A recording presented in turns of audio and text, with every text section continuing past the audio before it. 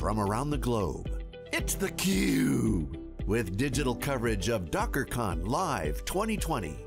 Brought to you by Docker and its ecosystem partners. Hello everyone, welcome to DockerCon 2020. I'm John Furrier with theCUBE. I'm in our Palo Alto studios with our quarantine crew. We have a great lineup here for DockerCon 2020. Virtual event. Normally it was in person, face to face.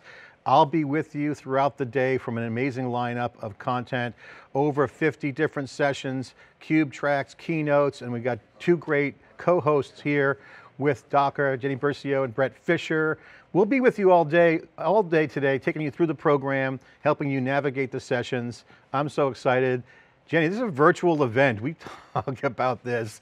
Can you believe it? May the internet gods be with us today, and I hope everyone's having an easy time getting in. Jenny, Bret, thank you for being here. Hey. Yeah. Hi, everyone. So great to see everyone chatting and telling us where they're from. Welcome to the Docker community. We have a great day planned for you. Guys, great job getting this all together. I know how hard it is. These virtual events are hard to pull off. I'm blown away by the community at Docker, the amount of sessions that are coming in, the sponsor support has been amazing. Just the overall excitement around the brand and the opportunities given this tough times we're in. It's super exciting. Again, may the internet gods be with us throughout the day, but there's plenty of content. Bret's got an amazing all-day marathon group of people coming in and chatting. Jenny, this has been an amazing journey and it's a great opportunity. Tell us about the virtual event. Why DockerCon virtual? Obviously everyone's canceling their events, but this is special to you guys. Talk about DockerCon virtual this year. Yeah, the Docker community shows up at DockerCon every year. And even though we didn't have the opportunity to do an in-person event this year, we didn't want to lose the time that we all come together at DockerCon, the conversations, the amazing content and learning opportunities. So we decided back in December to make DockerCon a virtual event. And of course, when we did that, there was no quarantine. We didn't expect, I certainly didn't expect to be delivering it from my living room, but we were completely blown away. There's nearly 70,000 people across the globe that have registered for DockerCon today. And when you look at DockerCons of past, right, live events, really, and we're learning, are just the tip of the iceberg. And so we're thrilled to be able to deliver a more inclusive global event today. And we have so much planned. I think, Bret, you want to tell us some of the things that you have planned? Well, I'm sure I'm going to forget something because there's a lot going on. But we've obviously got interviews all day today on this channel with John and the crew. Jenny has put together an amazing set of all these speakers all day long in the sessions. And then you have the Captains on Deck, which is essentially the YouTube live hangout where we just basically talk shop. It's all engineers all day long, captains and special guests. And we're going to be in chat talking to you about answering your questions. Maybe we'll dig into some stuff based on the problems you're having or the questions you have. Maybe there'll be some random demos, but it's basically not scripted. It's an all day long unscripted event. So I'm sure it's going to be a lot of fun hanging out in there. Well guys, I want to just say it's been amazing how you structured this so everyone has a chance to ask questions, whether it's informal laid back in the Captain's channel or in the sessions where the speakers will be there with their presentations. But Jenny, I want to get your thoughts because we have a site out there that's structured a certain way for the folks watching. If you're on your desktop, there's a main stage hero. There's then tracks, and Bret's running the Captain's track, so you can click on that link and jump into his session all day long. He's got an amazing set of lineups, leaning back, having a good time. And then each of the tracks, you can jump into those sessions. It's on a clock, but it'll be available on demand. All that content is available if you're on your desktop. If you're on your mobile, it's the same thing. Look at the calendar, find the session that you want. If you're interested in it, you could watch it live and chat with the participants in real time or watch it on demand. So there's plenty of content to navigate through. We do have it on a clock and we'll be streaming sessions as they happen. So you're in the moment and that's a great time to chat in real time. But there's more. Jenny, getting more out of this event, you guys try to bring together the simulation of community. How does the participants get more out of the event besides just consuming some of the content all day today? Yeah, so first set up your profile, put your picture next to your chat handle and then chat. We have, like John said, we have various setups today to help you get the most out of your experience. our breakout sessions, the content is pre-recorded, so you get quality content, and the speakers in chat, so you can ask questions the whole time. If you're looking for the hallway track, then definitely check out the Captains on Deck channel. And then we have some great interviews all day on theCUBE. So set up your profile, join the conversation, and be kind, right? This is a community event. Code of conduct is linked on every page at the top, and just have a great day.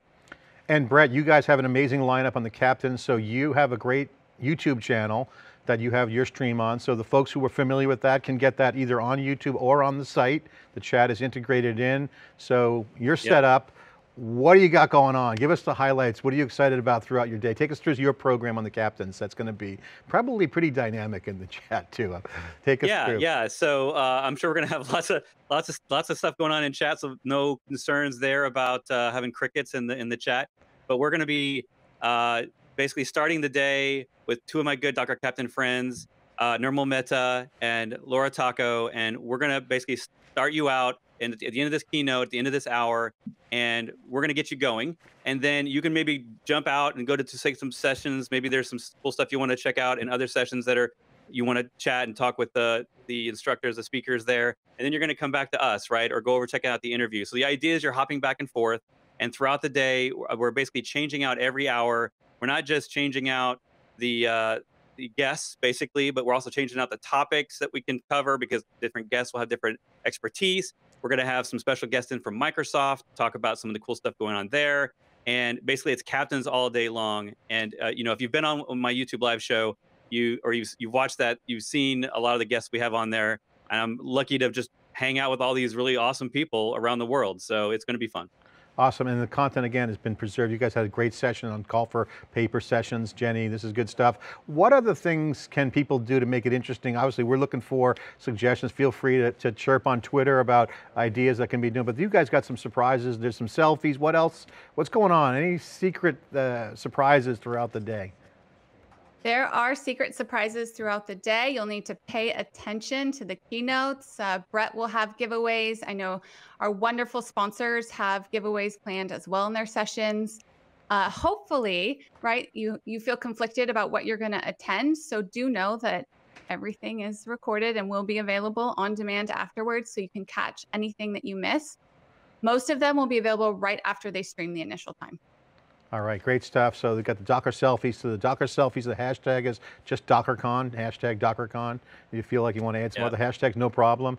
Check out the sessions. You can pop in and out. The Captains is kind of the cool kids are going to be hanging with Bret, and then all the knowledge and learning. Don't miss the keynote. The keynote should be solid. We got James Governor from Red Monk delivering a keynote. I'll be interviewing him live after his keynote, so stay with us. And again, check out the interactive calendar. All you got to do is look at the calendar and click on the session you want. You'll jump right in, hop around, give us feedback. We're doing our best.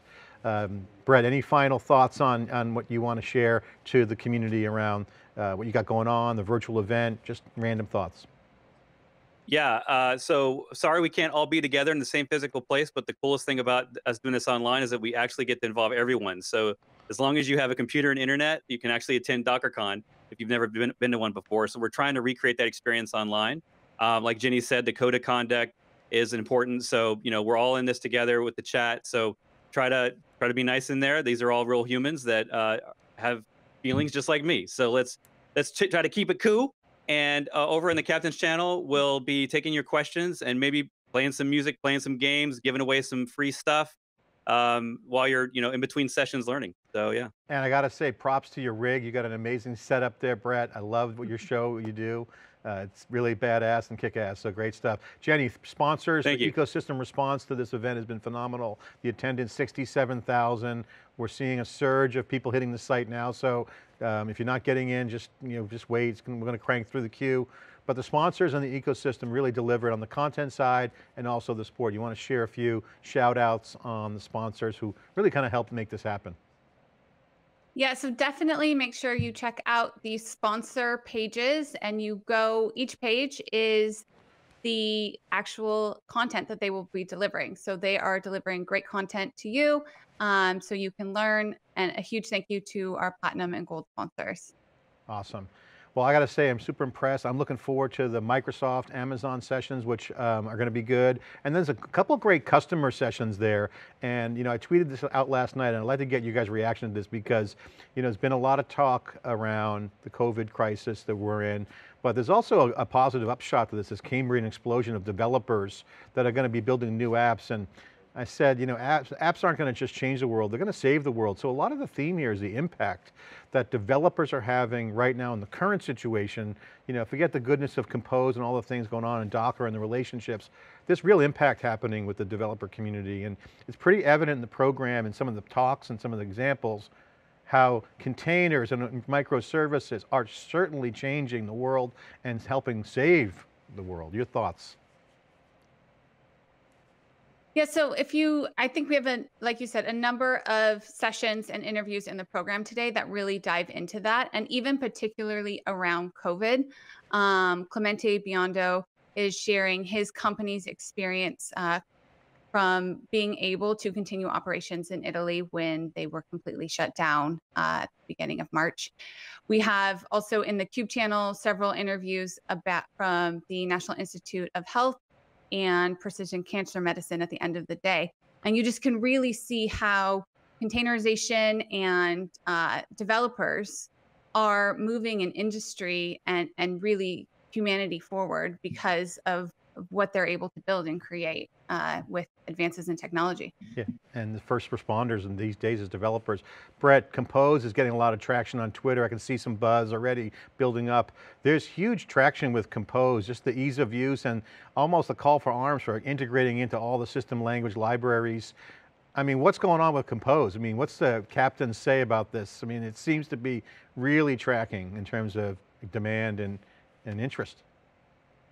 Yeah, it's I think we're over 700,000 Compose files on GitHub. So it's definitely beyond just the standard Docker run commands. It's definitely the next tool that people use to run containers. Just by having and that's not even counting everything. That's just counting the files that are named Docker Compose YAML. So I'm sure a lot of you out there have created a YAML file to manage your local containers, or even on a server with Docker Compose. And the nice thing is Docker's doubling down on that. So we've gotten some news recently from them about what they want to do with opening the spec up, getting more companies involved, because Compose has already gathered so much interest from the community. AWS has importers, there's Kubernetes importers for it. So there's more stuff coming, and we might just see something here in a few minutes. So. All right, well, let's get into the keynote. Guys, jump into the keynote. If you miss anything, come back to the stream, check out the sessions, check out the calendar. Let's go, let's have a great time, have some fun. Thanks, and enjoy the rest of the day. We'll see you soon.